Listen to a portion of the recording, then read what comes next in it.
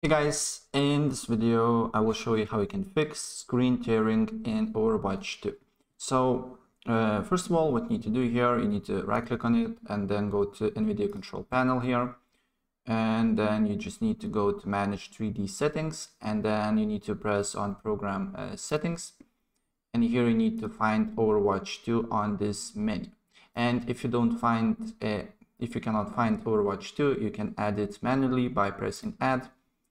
And then we need to wait for a few seconds, then press browse, and then go to your computer here, local disk C, program files x86, and then here should be Overwatch, and then add this launcher here.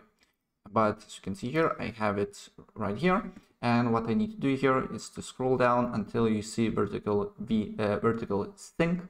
So we need to press on that and select fast, and then press apply.